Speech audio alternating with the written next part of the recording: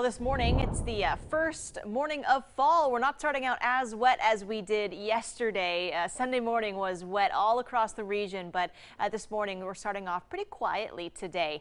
So low clouds are still out there, but we are pretty dry. Watching out for a little bit of fog in some spots too. Some light lingering showers just offshore as well. Today will remain mainly dry, and as we head towards our evening hours and overnight, a chance for more light showers working back in. So overall today, happy fall. We've got 12 hours of daylight, and we continue to decrease that heading into our December and January. By December 1st, about 9 hours of daylight.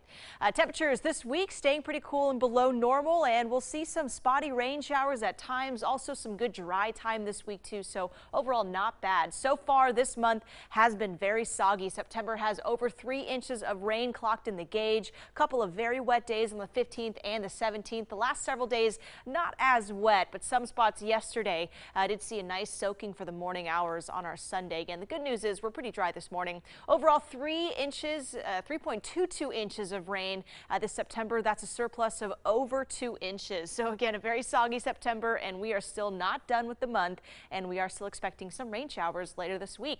Pretty cloudy start towards Seaside right now. You can see the coast socked in with those clouds. Temperatures around the region mainly the mid to upper 50s, and again our dew point sitting at 50 right now. Some fog in spots mainly for the west sides of the Portland metro area. Here's our rain and cloud forecast. Again, later tonight by about 8, 9 or 10 p.m. we'll see a warm front swinging in, which may bring some light showers back into the valley here, especially for the northern parts through Portland into Vancouver. Also the coast may get hit with some light showers going into tonight. That'll linger into Tuesday morning, so possible for some wet roadways heading into our morning tomorrow. So wet commute possible out there. Be careful driving, especially throughout the morning hours there. Drying up for the afternoon, same for Wednesday. By Thursday, looking at another disturbance working in, bringing the chance for more showers. And then this weekend, looking at a fairly large system from the north here dropping in, which may bring some cool air and the chance for widespread showers in Portland and also some snowfall up in the Cascades. So we'll be tracking that system very closely to see how cool we get. We could see our first snowfall at past levels here near Mount Hood and for the Central Cascades going into our Saturday. But today, mainly dry conditions, mid-60s out towards the coast, mostly cloudy, possibly a spotty shower heading into our evening. And Portland today, mainly dry as well. Temperatures still below normal in the upper 60s today. So cooler, but still pretty comfortable afternoon.